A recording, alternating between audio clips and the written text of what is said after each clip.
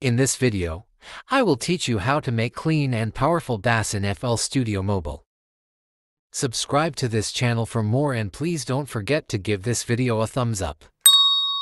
When it comes to making clean and powerful bass or sub-bass in FL Studio Mobile, 3x oscillator is the best preset to use. Now let's get started. Go to 3x oscillator. When it opens, don't choose any sound because you will be using the default sound. Just click on the cancel icon. Let's play a simple bass line.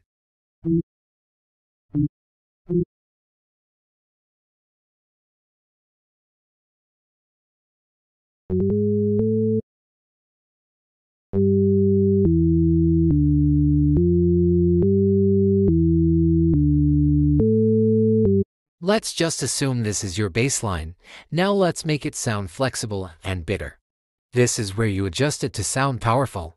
Just pay attention to how I will do it. First, move the phase knob up to its maximum level. Reduce the chorus to its minimal level. After doing that, come to the left and click on to open the second mixer. This time reduce both the phase and chorus to their minimum.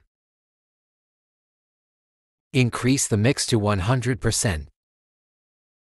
After doing that, go to the left again and click on 3 to open the third mixer board. Reduce the phase to the minimal again and increase the mix to its maximum. Let's listen to how it's sounding now.